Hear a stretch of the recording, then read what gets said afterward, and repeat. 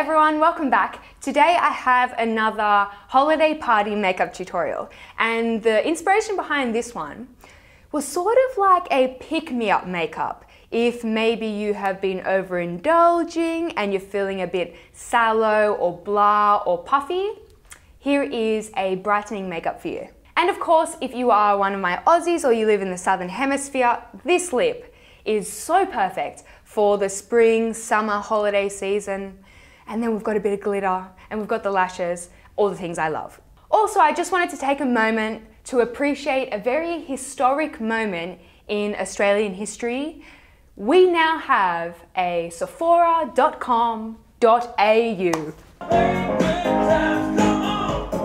At this very moment, there is a Black Friday sale on Sephora.com.au.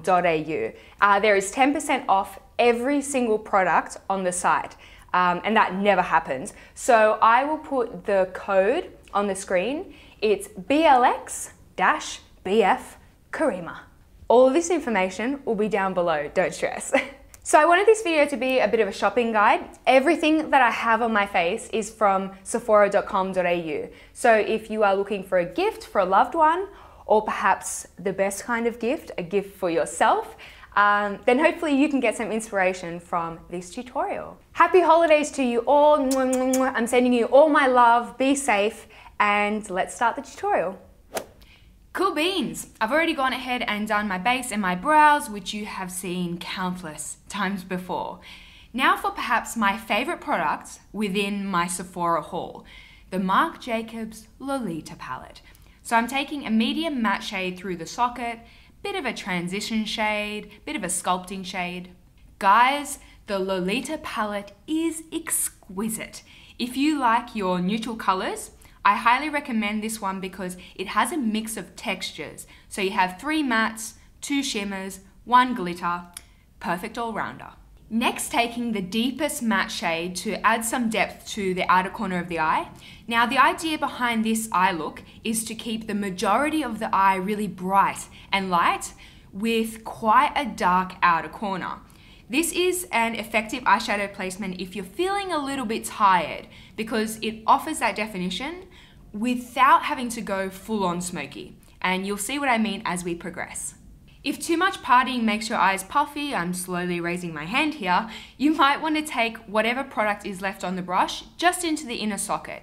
Now pat a pale champagne eyeshadow over the mobile lid with any flat shader brush. I am lightly feathering the champagne into the brown shading. If it overlaps a little bit, don't worry, we're going to come back and deepen that outer corners, so it doesn't have to be perfect right now. 'Tis the season to wear glitter. Yes, look forward to this every year. So run your brush in a glitter shade and then spray the brush with a setting spray. Water isn't a great substitute here, FYI. You want a proper setting spray that has binding ingredients to keep the glitter on the eyeball and not all over your cheeks. We're pressing that sparkle in the exact same areas where we applied the champagne shadow. The Lolita palette has this wicked pink duochrome eyeshadow. I'm placing that shade around the tear duct as a bit of a highlight. I am not the first person to say this, but holy moly, the Kat Von D tattoo liner in Trooper is the bomb. As always, you can opt for a wing or any shape you like. I just went for a fine line, mainly because I'm applying lashes and a little bit of liner helps to conceal the lash band. Back to our matte shade to reinstate the depth at the outer eye. So pack that shadow on the outer third of the lid, and I'm taking it a bit into the crease too. I don't know what's going on here. This looked quite a bit darker in person, but my camera is just being fickle. You can make it as dark or as subtle as you like.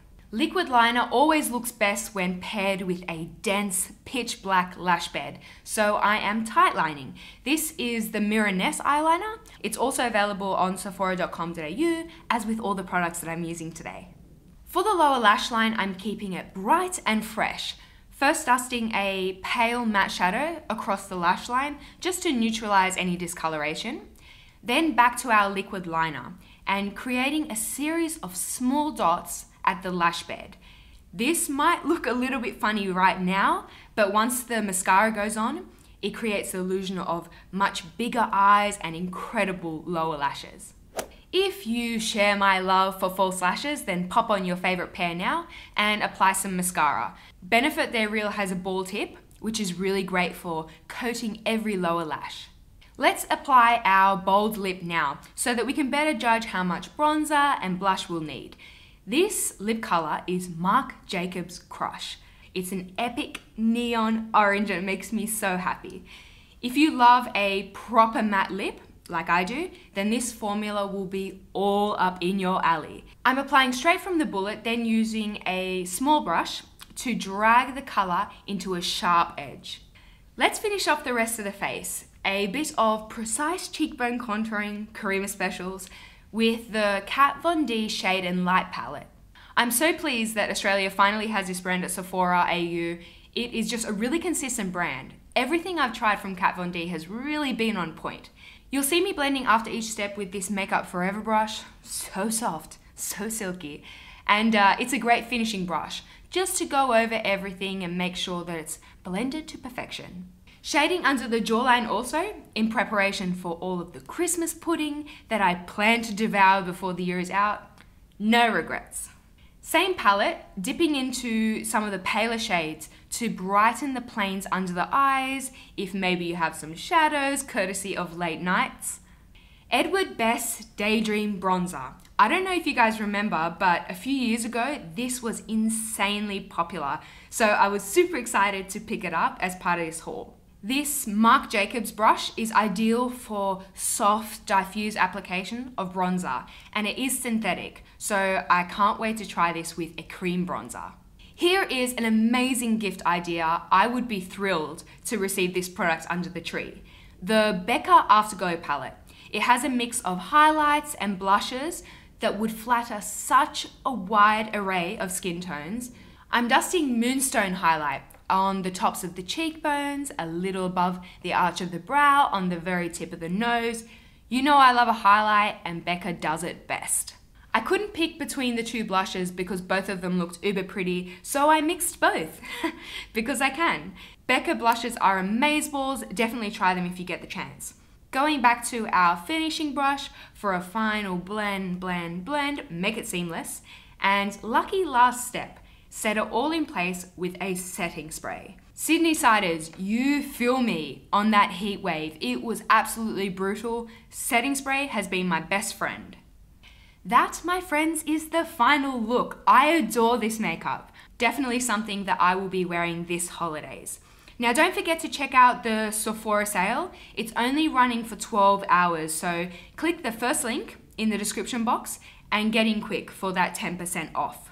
Happy holidays, my loves. I hope you have a wonderful day and I will speak to you very soon. Bye-bye.